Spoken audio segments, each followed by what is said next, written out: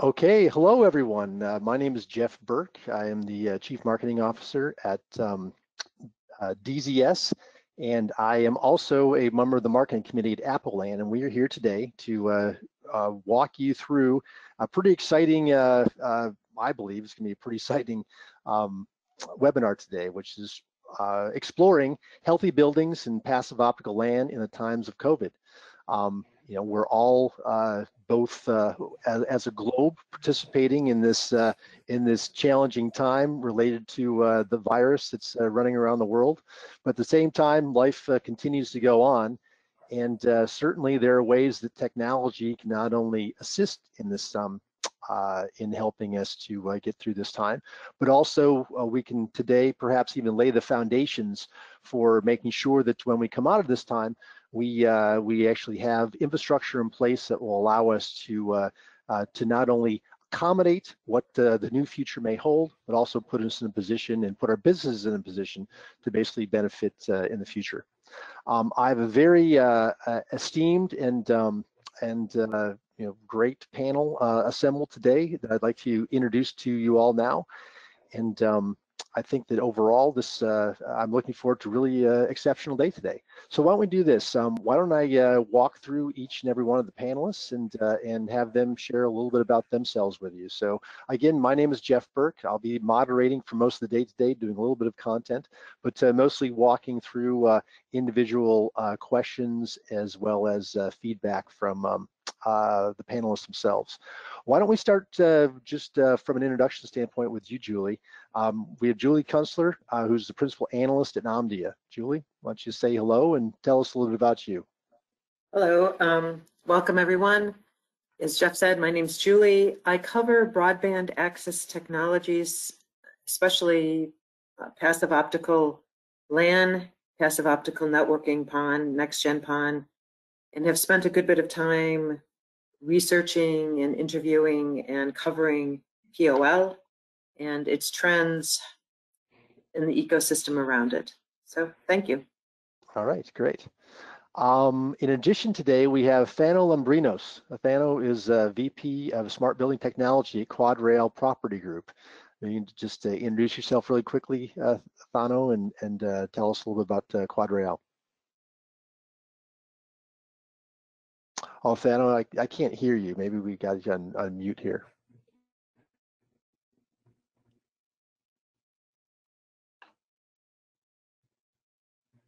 Sure. There, now we can hear you.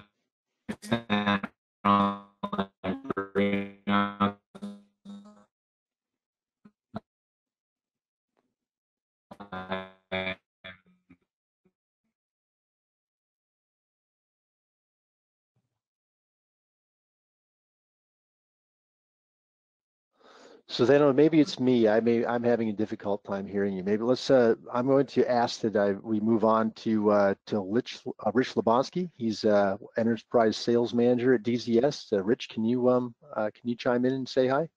Sure. Good morning, everybody. My name is Rich Lebonsky. I'm the regional sales director for enterprise sales for the eastern part of the U.S. I'm also a board member of Apple LAN and work on the membership committee and assist with the European committee for the association. All right, and Francois, maybe you can introduce yourself. Francois is from DZS and sales engineering director. Exactly. So I'm responsible for sales engineering in Canada, and have been involved in a large number of passive optical LAN installations. All right, great. Well, I know that we were having a slight voice issue with Thano. I'm sure he'll be back in a moment as well. And as you guys can tell, we actually have a panelist here that is in Brian Hansen from Enersys, who is struggling to actually get in today to the panel. Hopefully we'll get him in here at some point and give him a chance to introduce himself. But he has a very good reason for it, and that is the fact that he actually called me yesterday from the hospital where his wife was delivering, and as of yesterday, we have a new baby Hansen here. So if he is an absolute champion, then we will see him on this webinar in a few minutes. But otherwise, I think we can all be happy that even in this time of pandemics and everything else, that life does spring anew. And if he is listening here before he checks in, and congratulations to you, Brian, from all of us. Okay, so with that said, let me kind of walk through the agenda here for a second in terms of what we plan to cover today. So overall, we've walked through partially part of the introductions. I think that I'll be listening for Thanos' voice chiming in here when I see him getting back in, and we'll have him introduce himself in a second. After that, we're going to have Francois walk us through a bit of just an overview of making sure that everyone's up to speed on what passive optical LAN technology is and a role and value it has in healthy buildings. Following that, we're going to talk a little bit about some market trends, and Julie will lead us through a couple of aspects of that. And after that, we'll jump directly into a panel discussion. I'll be really soliciting both from Julie, from Thano, and as well as from Brian, their perspectives as to how COVID has affected their individual companies and their views on the industry, and also how they view passive optical LAN technology really lending them the opportunity to not only address COVID in general, but of course healthy buildings overall, and is setting them up for success going forward.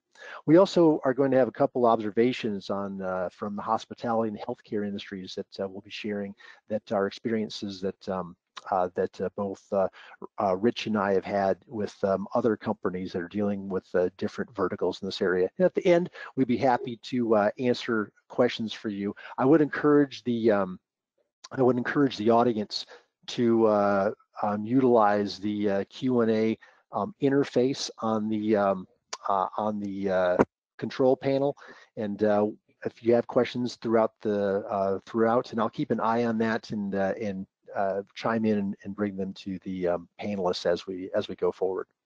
So, you guys hear me now? Oh yes, we can, Thano. So why don't you go ahead and introduce yourself really quickly? Wonderful. Hi. That guys. My name is Thano Lambrinos. I'm in digital innovation and smart technology at Quadrille Property Group. We are an asset manager, a developer, and property management company of approximately 40 million square feet across Canada, manage just north of $37 billion worth of assets in Canada, but also globally, asset classes of office, industrial, retail, and multifamily residential, as well as some other alternatives like data centers and student housing and other areas that we're looking at getting into. My group focuses on the digital strategy for the built environment. So essentially everything that goes into the buildings, whether that is networking and connectivity, various building systems to a series of value outcomes around lowering costs, around improving the user experience, reducing risk, and improving sustainability. And obviously now more topical than ever is pandemic response in the light of COVID. Happy to be here. Thanks, guys. Well, I'm glad we got your connection issues sorted out. Fantastic. And I also see Brian has joined from EnerSys. Brian, are you? I see you're still on mute, but I see you as part of the panelists. Can you chime in here real quick yet, or no? Yeah, thanks, Jeff. Great. Yeah, quick introduction for you. Hey, congratulations. We haven't had the chance really to say it live yet. Thank you, sir. I am Brian Hansen. I'm the Director for Enterprise Solutions for EnerSys. I also sit on the Technology Committee within Apple LAN. So Brian, I don't know if you saw, we have a picture that you sent me. Have you guys selected a name yet? Yes, we do have a name. It's Hayes Scott Hansen. Fantastic. Wow. And everybody, I assume, is healthy and all?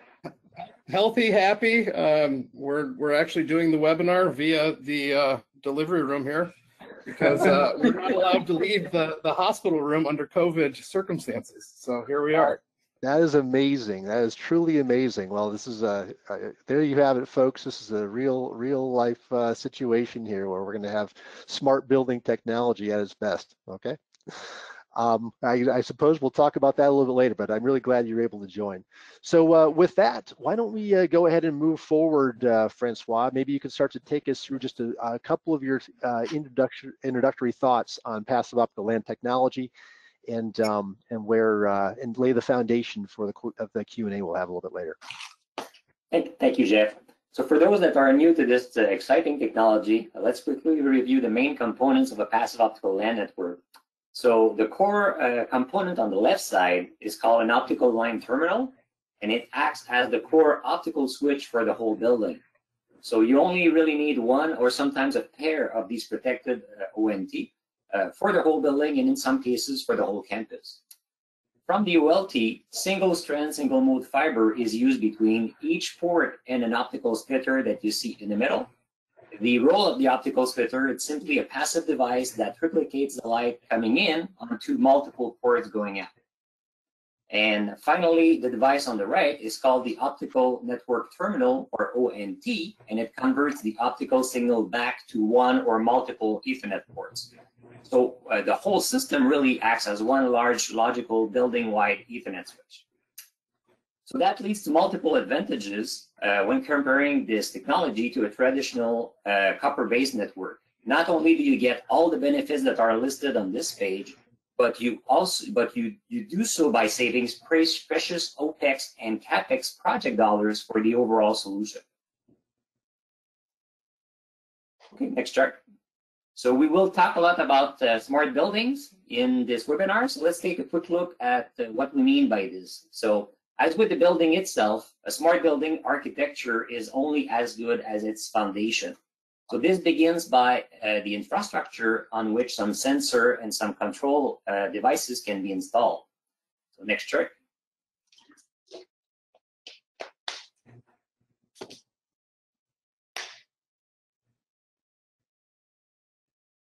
All this can be no problem. All this can be interlinked by a telecommunication network for which passive optical LAN is very beneficial, as we will illustrate in the next charts. So once that foundation is in place, we can then organize end devices into subsystems, which are and these subsystems are connected to car control and data gathering databases. So when you can take advantage of that in order to use analytics tools, including artificial intelligence, which lead to the creation of innovative new services. So, click twice. So the end result is that the tenant well-being, including their health, is greatly improved. So we will hear for a lot of these exciting use cases from our panel participants later on.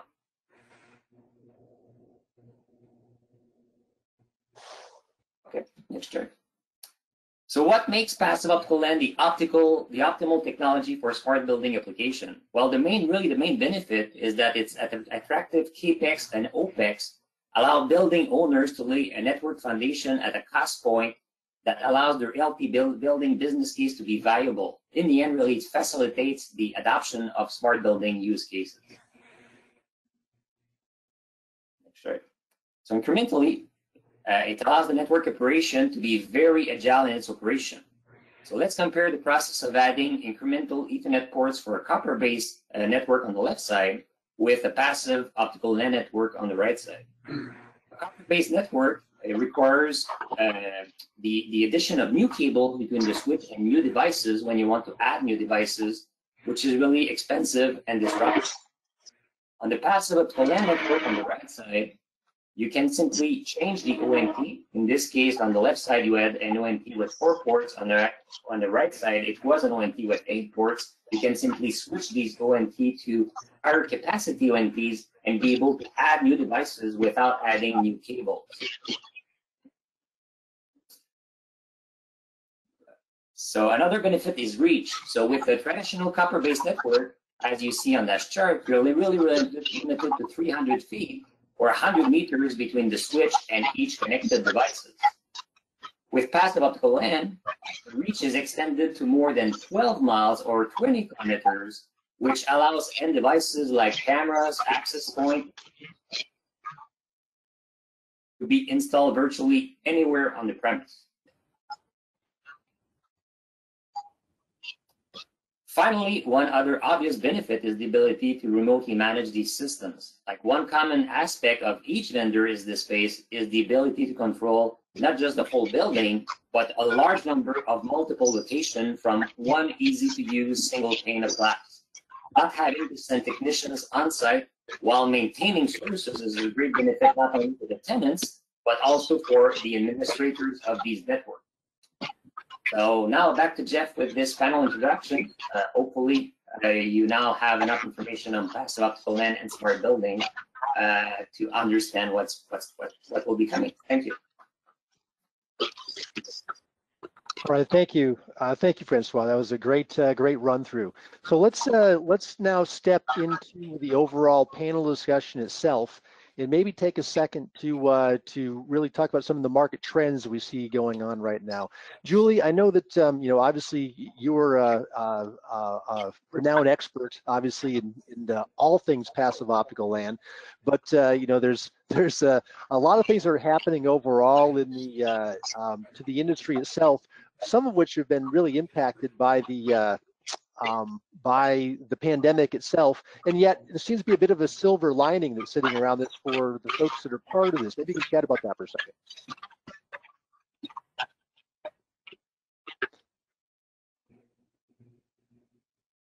I'm sorry, we need to unmute you, Julie. For some reason, you're still muted there.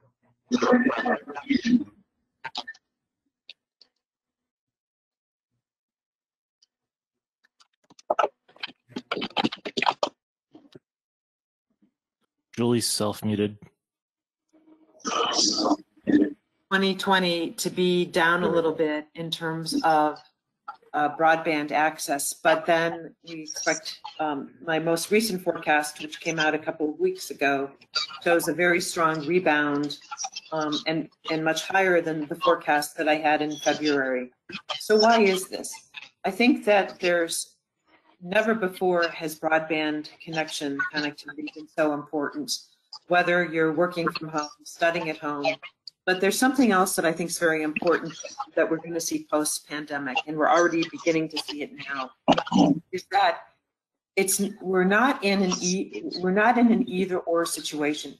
We're not in a situation where everyone goes back to work or everyone stays at home. We're basically seeing both, where some people are back in the office environment or in the campus environment. Healthcare, as we've seen from the panelists today, we're still delivering babies, we're still undergoing surgeries, we're still holding conferences, while some people continue to work or study from home. So we need much higher bandwidth in both the home and in what I call quote unquote campus settings, whether that's hotels, conference centers, hospitals, enterprises. That's going to continue, and so we really need bandwidth in multiple environments at the same time. And as I've always said, even wireless data spends most of its life on a wireline network. So we're seeing a tremendous demand for passive optical networking, and in the campus setting, optical LAN or POL. Well, maybe, Julie, we should chat about that campus setting for a second, because I know that this is one of those areas that was really fascinating to me when I saw some of your research recently on the different types of applications as a service, right? Infrastructure, platform, et cetera. And that those trends in and of themselves are actually the underpinnings of a lot of this need. And this is, of course, specifically focused on campuses, but of course, there's not that much difference between a campus and all sorts of different enterprises that we'd be talking about in general. Correct. So this slide specifically looked at higher education, and I worked with our analysts who cover higher education applications as the vertical industry folks at Omdia. And more universities are relying on cloud-based applications and infrastructure from the cloud. services from the cloud, et cetera, because it reduces their amount of spend on IT on the campus. But to be able to use cloud-based services, you need even higher bandwidth, and you specifically need symmetrical bandwidth. And I like to stress the importance of symmetrical bandwidth because many of us working from home have had that experience where the upstream has typically been an issue. PON solves that upstream problem quite nicely, but that upstream issue can also be the same bottleneck in the campus. So what this slide shows is how higher education is moving to cloud-based applications. It's driving tremendous bandwidth demand in higher education, whether it's universities or high schools or trade schools. One of the catalysts that I've always seen around passive optical LAN is bandwidth. There's really two main, in my opinion, underlying drivers, and one of them is simply bandwidth. And this just proves that as you move to cloud-based applications, which also saves, as I said, tremendous IT expense, you have to have the bandwidth behind it, and POL is really the answer here. So Julie, in general, though, I know that this specific slide was pulled together for higher education campuses, but I assume you're of the opinion that these same underpinnings really are applicable across all the different types of verticals, from hospitality to events, right? To office buildings, et cetera, right? Oh, absolutely. This was just an easy one to show where you can really see the significant increase for sure. And then add on top of that the impact of COVID-19. And that's basically, how do you keep your employees safer? How do you keep your customers safer?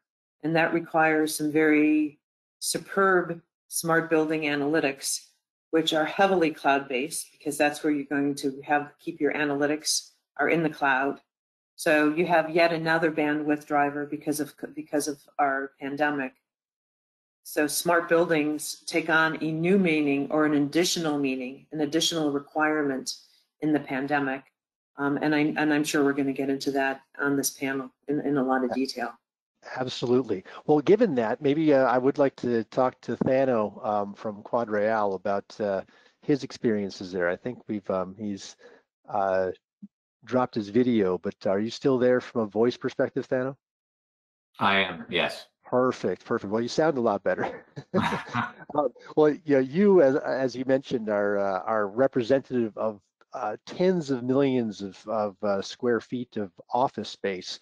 Maybe you could kind of chat a little bit to us about what you've been seeing in the market since the rise of COVID, and maybe we can go from there into the applicability of passive optical LAN. And I know you had this recent article you written in Realcomm about establishing this digital foundation, which I think is really along the same lines of what Julie was talking about, in that once digital foundations is set in these environments, that you really have a lot more opportunity for basically delivering better services, and for you as a business, then basically having a foundation for serving those services. Yeah, absolutely. I mean, the interesting thing that the pandemic made us realize is that the requirement, and this it shouldn't be new for anybody on the panel nor in the audience, but the requirement and our reliance on technology is enormous. And contrary to what we thought would happen, or what we would expect would happen in the case of a major economic slowdown, where spending decreases, and don't get me wrong, it has in a number of areas. The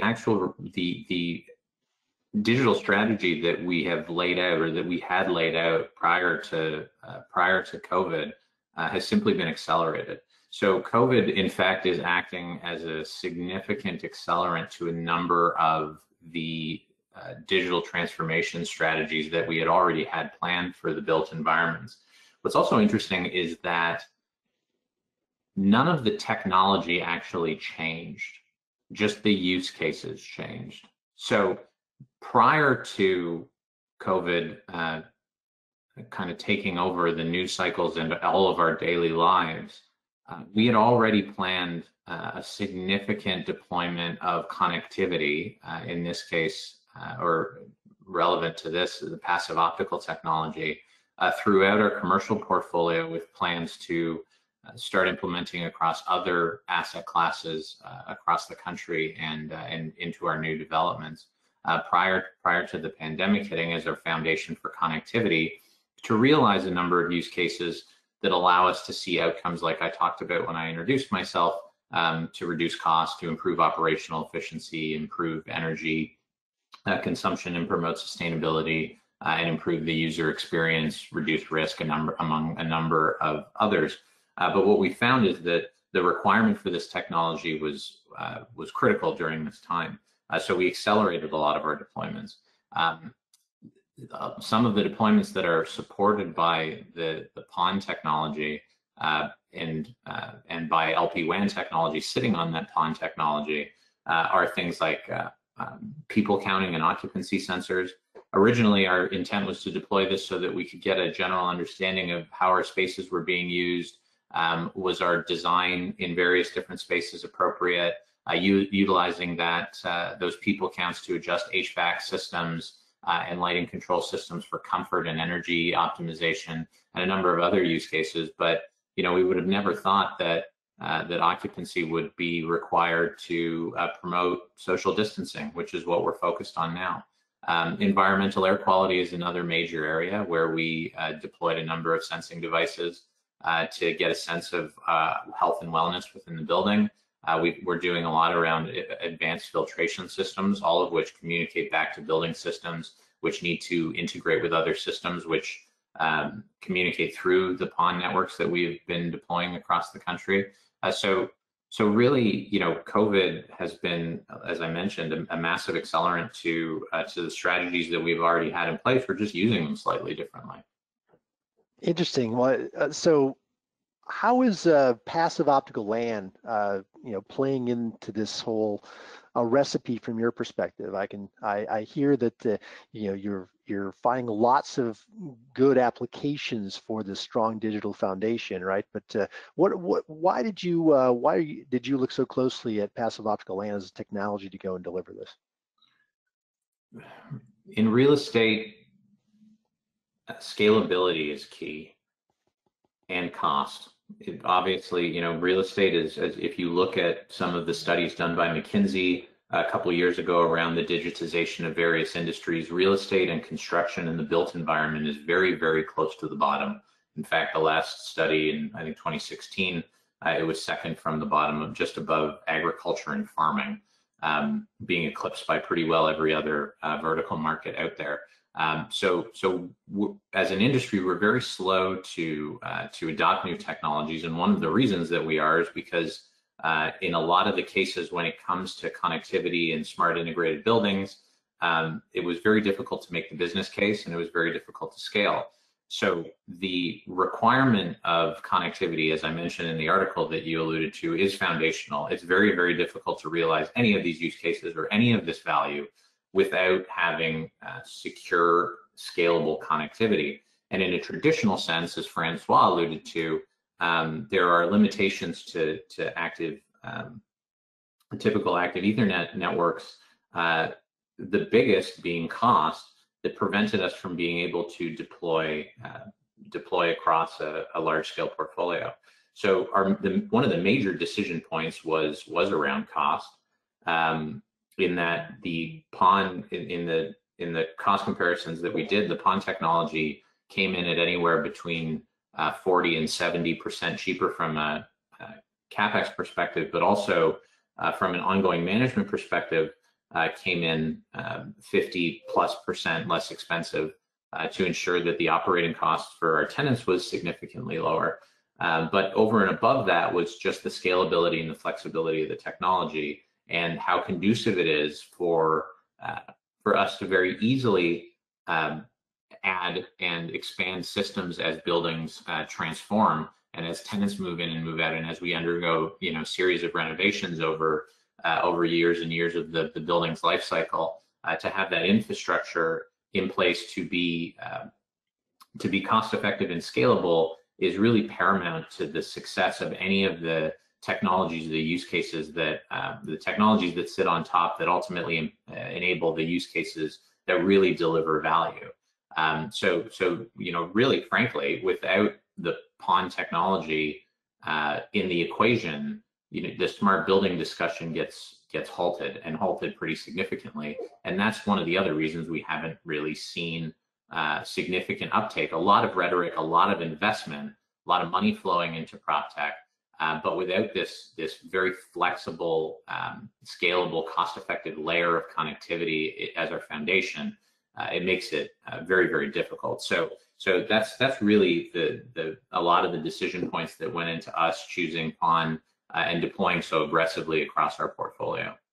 Understood. Well, thank you for that. That was a fantastic explanation. And you spoke so much about costs here. It probably makes sense for us to talk to Brian for a second here. Brian, let's take you off mute. You are from EnerSys, which obviously is a company that's an expert in the in power consumption and things within buildings of any sort, right? Maybe you could talk to us a little bit about what you're seeing right now and some of the use cases that are coming across from EnerSys's perspective. Well, I think Thano really hit it on the head. It's not that there's truly new use cases or new use case. It's the value of the use case, and there is growth to an existing use case. I mean, healthy buildings, have been around for some time. There's been a lot of discussion, a lot of articles, a lot of books, papers published on this. I mean, think of a casino. Casino is a good application where we have always promoted essentially that healthy building, and a lot of that is from airflow, and a lot of that is that air quality, that natural light, that freedom to move. That's always been a place of a healthy building, right? 90% of our time is spent indoors, right? So obviously that has a lot to do with our performance, our productivity, and there is a correlation directly between the healthy building and those.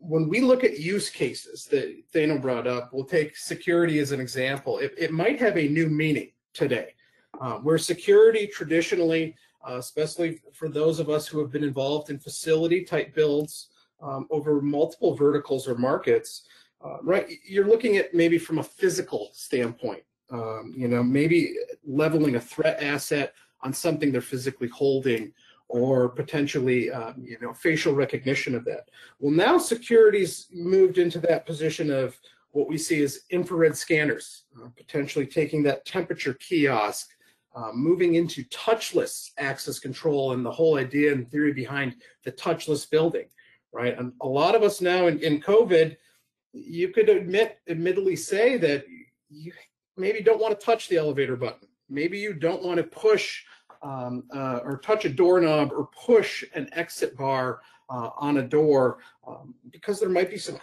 concerns of that.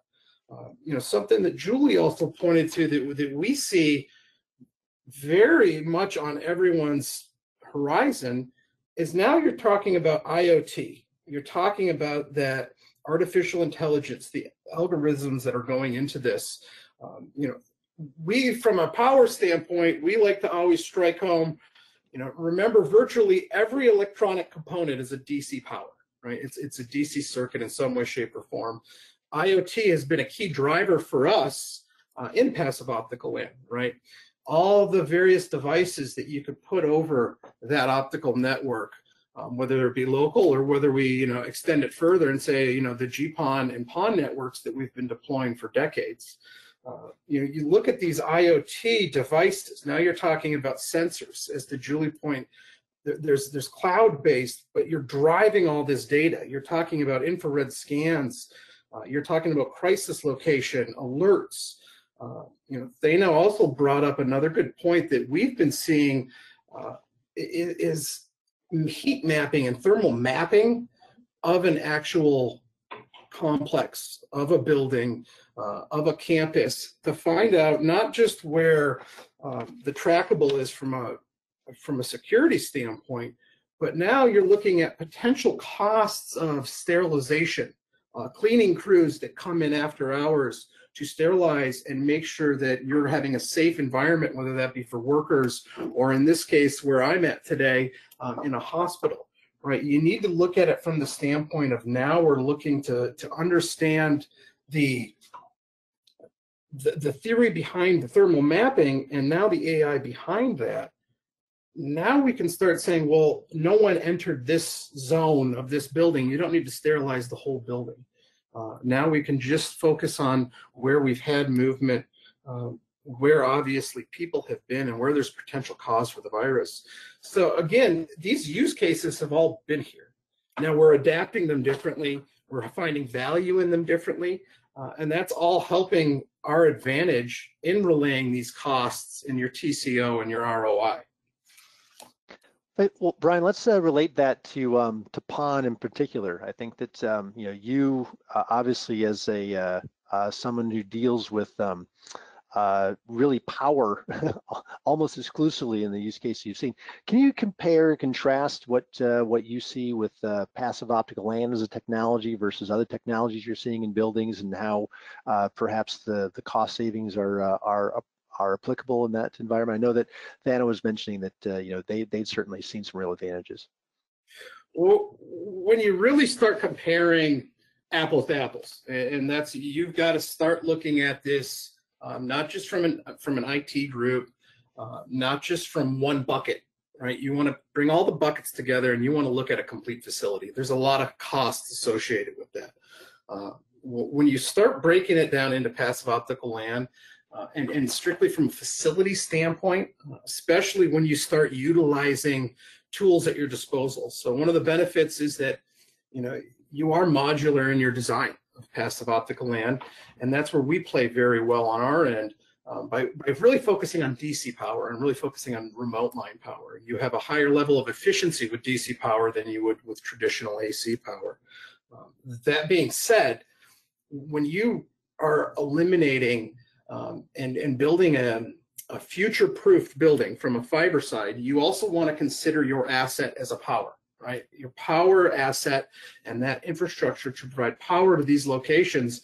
As we start seeing more IoT devices that all can be applied and added to this passive optical LAN, we can future-proof our nodes. We can provide the power required from that ONT to really start adding these devices at a rapid rate. And that's really what we're seeing from everything from potential use case for robots, the IoT centers, sensors, RFID, all these new wearable trackables. It's really all of these things are adding to that collective nature of public health, especially in this COVID era. Passive optical LAN gives you the future proof to be adding these devices, whether that potentially could be a 5G radio, whether that could potentially be, a Wi-Fi 6 upgrade, or even moving to a private LTE network where the actual hospital that we're here, that we had our baby at, is a partner of ours that has moved from Wi-Fi to private LTE, and that's all over passive optical LAN. So the benefit of that future proof of fiber, and when you can build your power infrastructure and leverage that asset in the same way, you really start seeing from a facility standpoint that high-end 60 to 70% cost savings throughout the facility. I love the fact that not only do you evangelize passive optical LAN, but you actually live it and are actually interacting with us in that sort of environment today. I wanted to take a second to perhaps introduce you to just a case study that DZS had run into recently in the hospitality sector.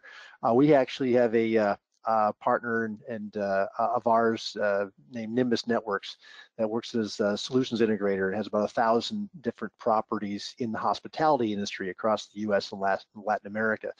And similar to what Thana was talking about in laying that digital foundation, they have a standardized solution that they are delivering into hotels like Marriott's and NH and Starwoods and Hilton's, et cetera, in which it's foundationally GPON with carrier class Wi-Fi throughout the buildings. user access management, interactive TV. But one of the most interesting things that they've been doing is contactless software. So to minimize physical contact as guests enter the hotel environment.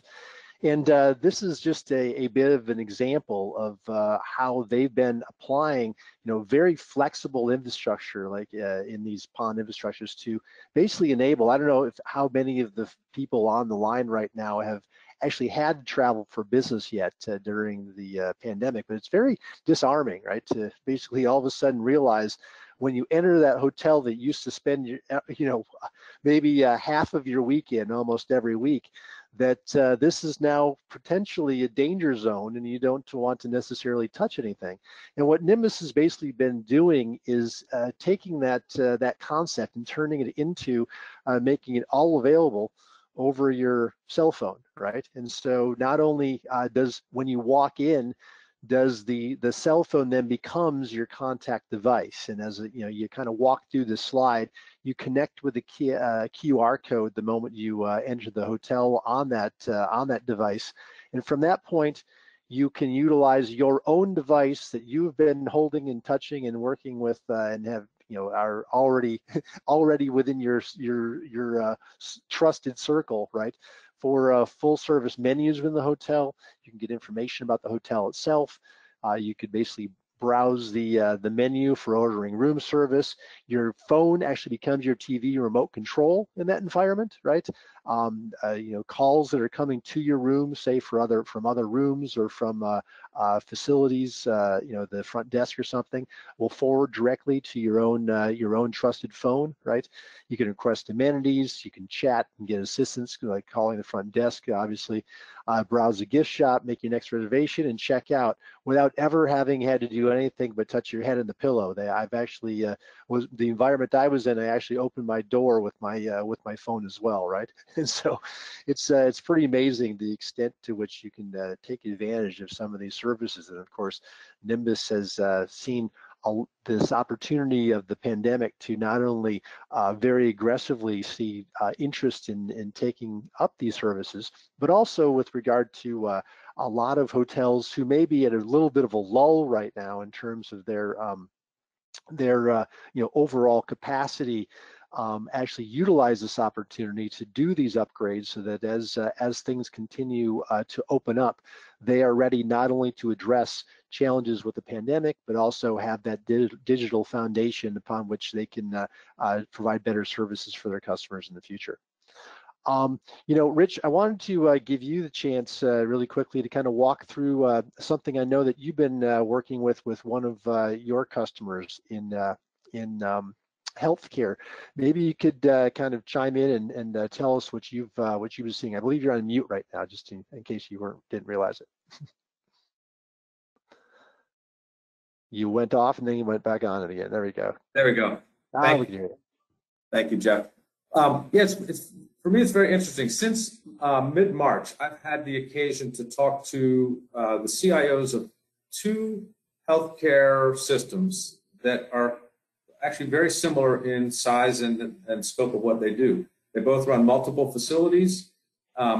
They provide a range of support services for senior living, everything from independent living to assisted living and critical skilled nursing. And I wanted to understand sort of how COVID was impacting them and how they're sort of innovating to solve some of these challenges. Many of the folks on this call probably know, ArchCare in New York has been a Passive Optical LAN customer, adopter, one of the earliest for many years.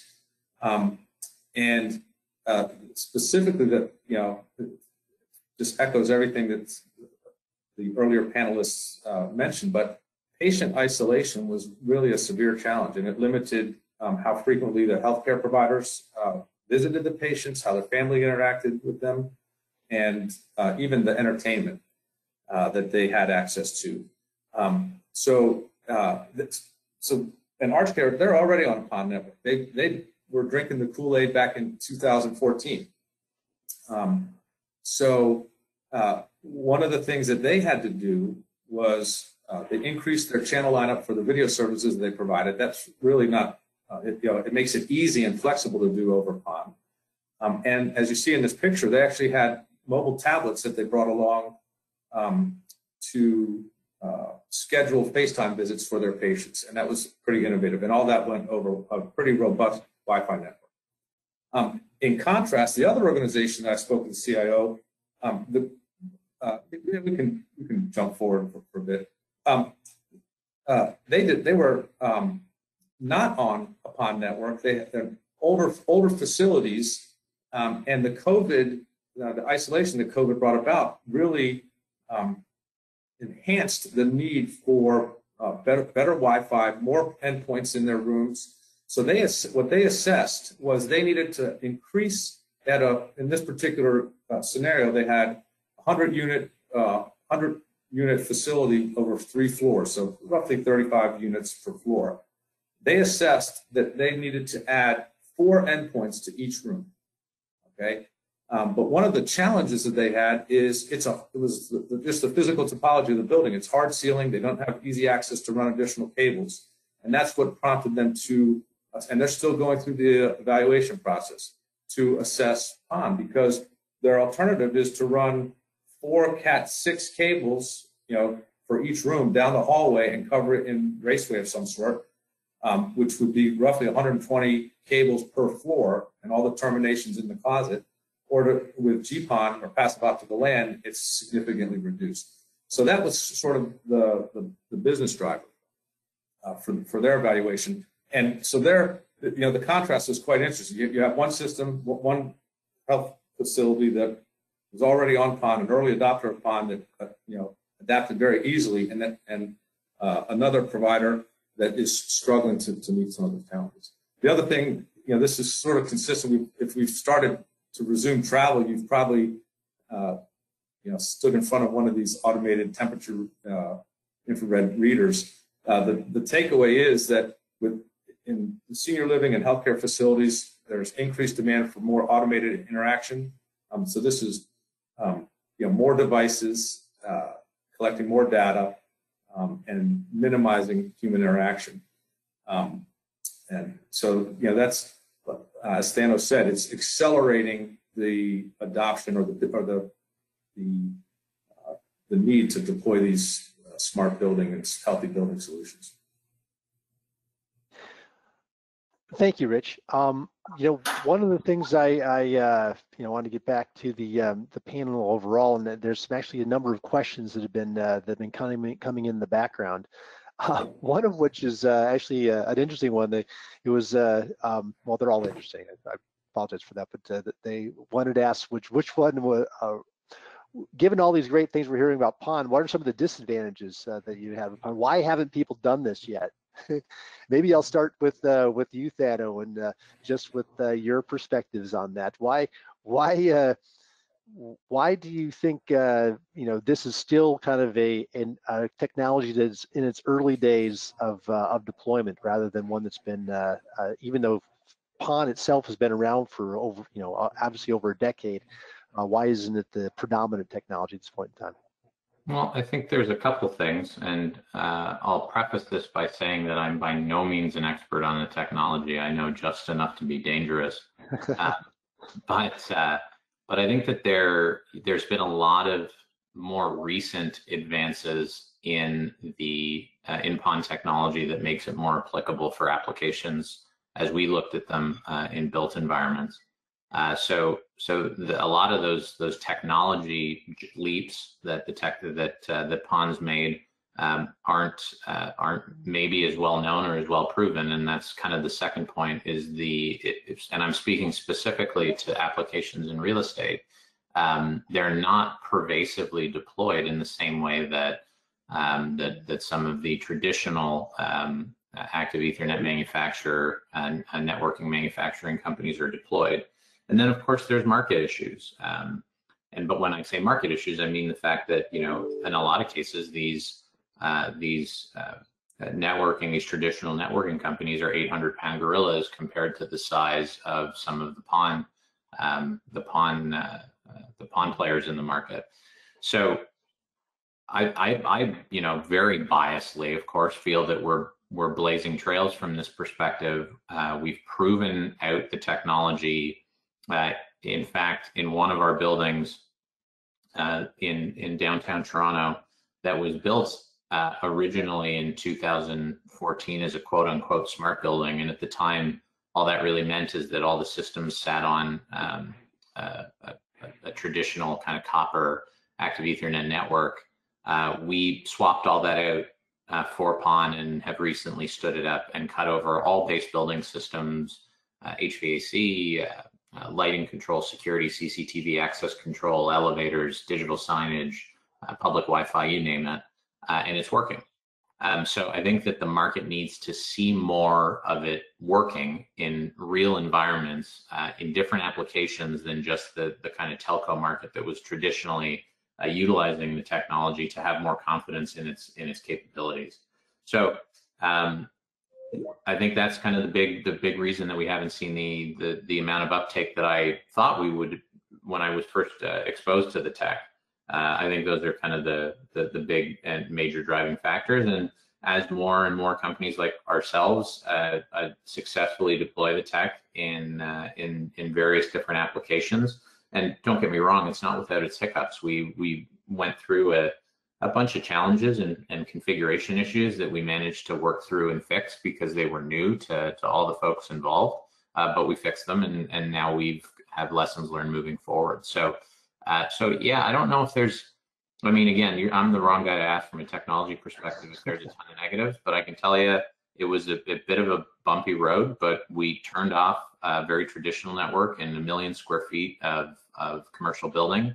We turned on and cut it over to a PON network, and it works the same. And the sites don't notice the difference. So to me, that's a win.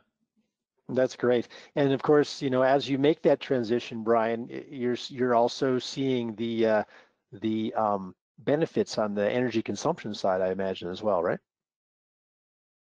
Yeah, definitely. When we try to position people to understand DC power in general. So we try to focus on DC power because it is a much more efficient way to manage your energy consumption. Traditionally speaking, when you look at the majority of AC powered devices, and you think those are external power supplies, like a power brick, potentially maybe a wall wart, or even an internal type PSU or converter, where you would just plug in your power cord into the back box of something, let's say like your monitor or your TV at home.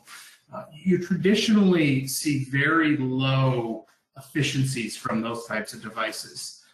When you move into a DC platform, you're going to be at 90 plus, let's say, efficiencies for majority of the manufacturers that are building power supplies, rectifiers, DC to DC conversion, versus those wall warts or those power bricks where you're really seeing an operating of 70% efficiency. Now, in simple math, yeah, if you don't have a lot of devices, let's say in this case, like a passive optical LAN, if you're talking about maybe 5 or 6 endpoints, yes, that's not enormous savings. But when you look at some of the value behind passive optical LAN and some of these projects where you're seeing 500, 1,000, 2,000 ONTs, and you start looking at the potential of improving your efficiency, your electrical conversion, your power conversion by 20% plus, you're seeing an enormous cost savings, and we're only talking about just on that utility side of the house,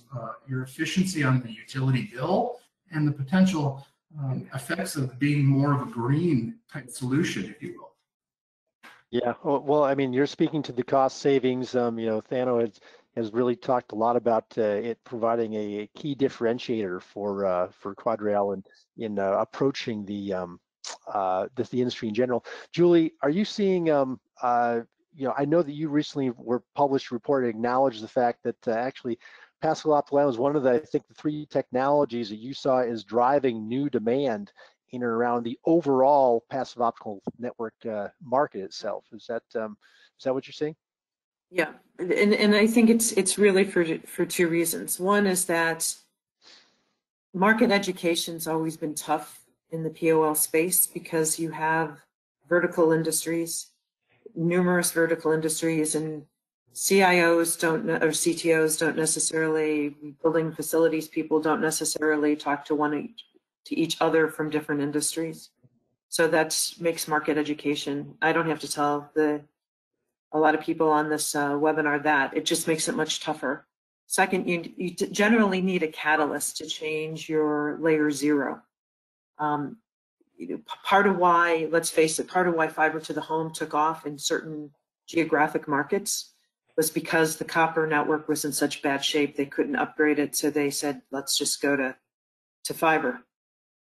And frankly, a reason which doesn't get advertised much is the copper was getting stolen, because it is a precious metal. So you also need a catalyst, and we definitely have catalysts now, whether it's smart energy initiatives, whether it's the pandemic, whether it's cloud-based applications, put them all together. So I'm seeing much more momentum now. Plus, we're finally getting to what I call a critical mass, where it's better known. It's no longer, oh, well, it's just for a Department of Defense to the desktop, where it's really well known. And I'll add a third, that as you have people who are on fiber at home, they get to a university campus, or they get to the hospital, they get to a hotel, and they don't understand why don't they have the great bandwidth that they have at home in their non-home setting. And we're seeing that also as a catalyst now, that employees are saying, I have 1 gig at home, up and down, why don't I have that in my office? Right. Just an interesting question for you. I know that when you look at the PON market, you usually segment in between GPON and EPON technologies. One of the questions from the audience was whether or not you're seeing. I know that most people on this call are actively deploying with GPON today as the foundation for that. Are you seeing any demand for EPON in the passive optical area? Yes, but it's largely depends on the geography. So, for example, some of the passive optical LANs in China, in the areas that used EPON, such as Shanghai, they're using EPON for POL. But it really depends on what's the best known among the vendors and the ecosystem. There isn't, I would say today, there isn't a huge difference between EPON and GPON like there was 10, 15 years ago. It's a question of familiarity, what you know. Understood. Well, I know that we're coming close to the end of the hour here. I wanted to make sure that we were considerate of everyone's time. I'm sure everyone has to jump off to meetings and things relatively soon. I was basically just going to say, maybe I'll just close with you, Thano. I know that that you have really identified passive optical LAN as a differentiator. Excuse me, for Quad Real. Is there anything any particular thing you'd like to say about that in terms of what's actually allowed you to position yourself as unique in your industry versus other providers? Yeah, I mean, I think, like I said, it's enabling a lot of things that would be very costly and very difficult for us to deploy without that layer of connectivity. And what it's also doing that I didn't get into much is allowing us to leverage additional services into the tenant spaces in the case of a commercial office building, for example. So one of the major differentiators for us is not simply providing an empty box for the tenants to fill with all the things that they need to run their business, but leverage some of our connectivity to start to position our office space as business in a box, if you will, that lets them spin up their services much more quickly, leveraging infrastructure that we already have in the building. So not only is it enabling a number of operational use cases and experiential use cases, we're also getting into some integrating with our tenants' enterprise requirements and seeing if we can, if by being in a Quad Real building, they have more connectivity and a better experience than they would in one of our competitors' buildings. Well, it's a great testimony to technology. Thank you. So with that, I know that we're at the top of the hour. I want to go ahead and wrap this up. Basically, this whole webinar itself was made possible through the Association for Passive Optical LAN, which advocates on behalf of the global adoption of this technology overall. It's an entity that not only serves an educational capacity, but also is always looking for other members to help share their perspectives and be part of the mix. This is a snapshot of the different members that are active in the organization at this point in time. If you do want to join, I just go to applelandglobal.org, right? And you can certainly get find membership information there. And we'd love to have you be part of it and part of the team that's promoting this technology overall. And with that, what I'd love to do is thank you for your speakers. I want to have a special call out for Brian Hansen for coming, basically delivering well, he didn't deliver the baby, but it was close. He had an active role in making it happen here, and joining us today and ensuring that the perspective of EnerSys was heard, and his views were all very valuable. Julie, as always, wonderful speaking with you. Thank you. And getting your market perspectives. Thano, just love the perspective of Quadral, and you're very articulate in terms of the value of PON and how it's actually created a great differentiator for your industry. So thank you very much for attending. And Francois, thanks for the technology introduction. And Rich, thank you for sharing your perspectives and some of your customers' points of view. So thank you. With that, I think I will close things up, and you can see the contact information if you need to get a hold of any of these people down at the bottom of this slide. I'll leave it right there, and hopefully we'll see you and at our next webinar for Passive Optical in Passive Optical LAN. It's 102. It'll be in September 23rd at the same general time frame. We'll be sending out some information and registration links soon. Thank you very much for attending today, and look forward to talking in the future. Thanks, Jeff. All right. Thanks, Jeff. Thank you, everybody. Bye.